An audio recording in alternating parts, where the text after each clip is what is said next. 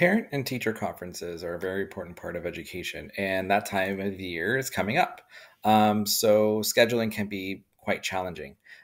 So what I did here, we're going to talk about how to have parents basically schedule their own time with you on their own. So using a Google form to do that. So I have here a quick little form, and you can have any way you want it, just a quick little name of student, name of parents and guardians attending. And then I put in some times in a multiple choice checkbox here. So 20-minute intervals for 4:20 on and on until about 7 o'clock. And then my last question, are there any main topics or questions? So again, like you can alter your Google form any way you need to for the information that you need.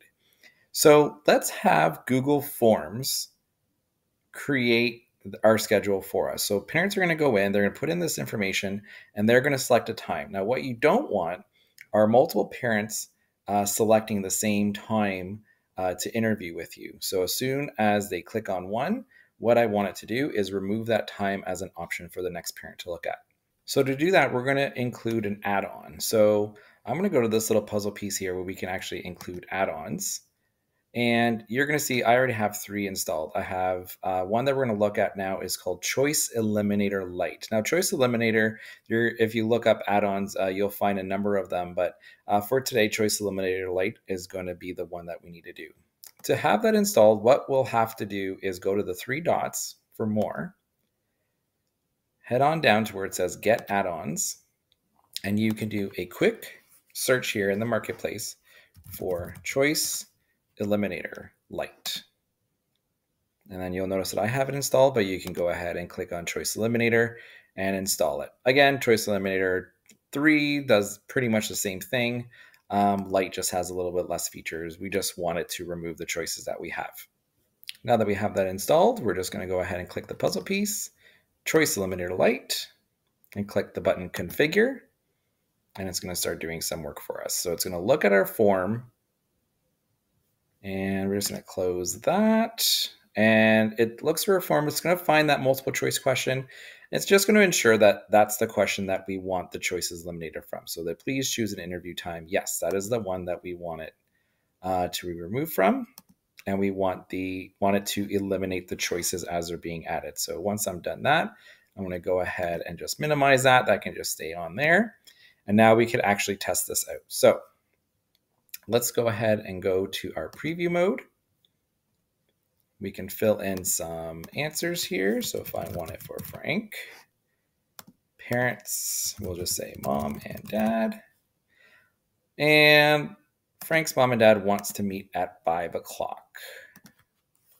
Just a check-in. Click submit. And there we have that there.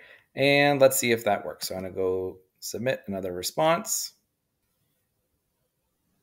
And now we can see that the 5 o'clock option is gone. So if I actually start entering another student's name, so let's go here, dad and mom this time. And for this student, we want 4 o'clock. So now we should see that both 4 o'clock and 5 o'clock are all gone. Perfect. 4 o'clock and 5 o'clock are all gone. And the best part about Google Forms is that then when it's all said and done and all the schedulings are done, we can actually view this in Sheets and we can see that Frank's mom and dad wants to have an interview at 5 for a quick check-in. Ashley's dad and mom wants an interview at 4, and that's checked out. And the other thing you'll notice too is that those choices were eliminated in the editing section of the form too.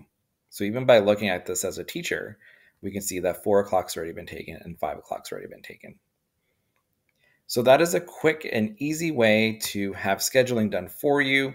Hopefully this helps in organizing your parent-teacher conferences or any other meetings that you might have.